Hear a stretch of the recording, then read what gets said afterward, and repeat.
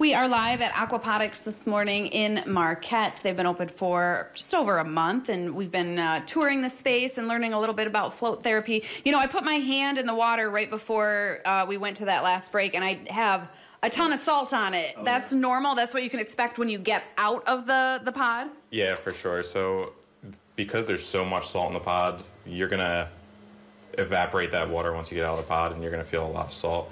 We do recommend people to take a shower afterwards, take a shower beforehand. But yeah, you can expect some salt.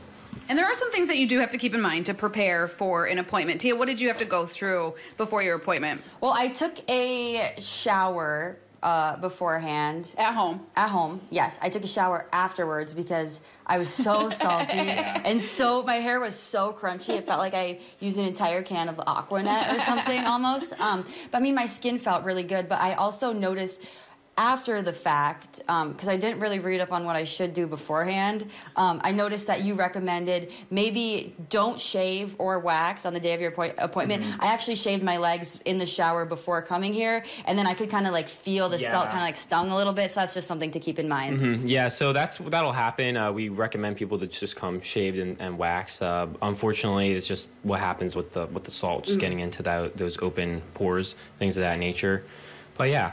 And so that, I mean, keeping that in mind, if you also have like open wounds or cuts, you might really be feeling that, and it can take away from the sensory deprivation experience. And that's one thing that we have in our room right here is we have propylene glycol, which is Vaseline that you can apply onto any open cuts or sores that you might have on your hands, fingers, legs, things of that nature, which will prevent that burning sensation a little bit. And then, yeah, we also recommend people to let us know when you have your hair dyed.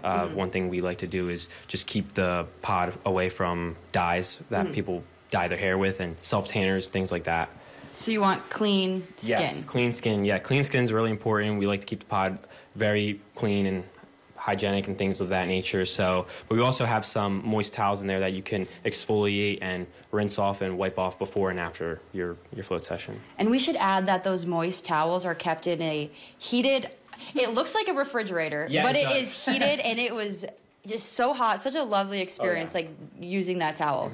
Yeah, it's a sterilizer. We keep, I don't know what the temperature is for the towels, but they're kept very warm, and it's really nice just rubbing your body off with those. So you talked about prep, but take us through the room itself. We've seen the pod, touched the water, but what else is in there? What can people expect when they do go? Okay, so when you come into when you come into our room, you're going to be welcomed with a big gigantic pod, and you're like, how did this thing get in here? Well, it managed to get in here, but you'll see we have our towel warmer right here that anybody can use. You can rinse off, use as many as you like. For both sections, use as many towels as you like. We have full body towels. And then over here we have emergency eye wash, some saline solutions for those who might have some contacts in their eyes. We recommend taking them out because salt solution could get in your eyes, and if so, we recommend doing the emergency eye wash.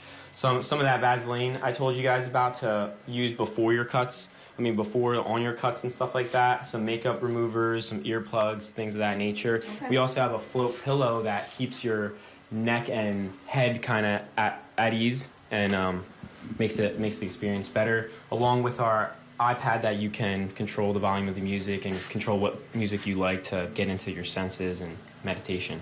Okay, so if you wanted to listen to Top 40 while you're in there, you could. If you want to listen to country, whatever floats your boat, whatever floats you.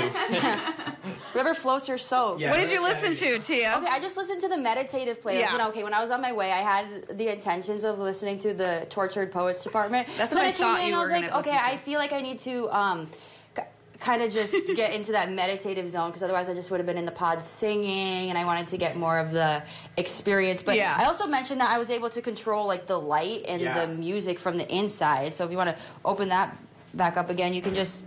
So on the inside right here we have a raised button, which is easy to find in the dark, that controls the ability of the light.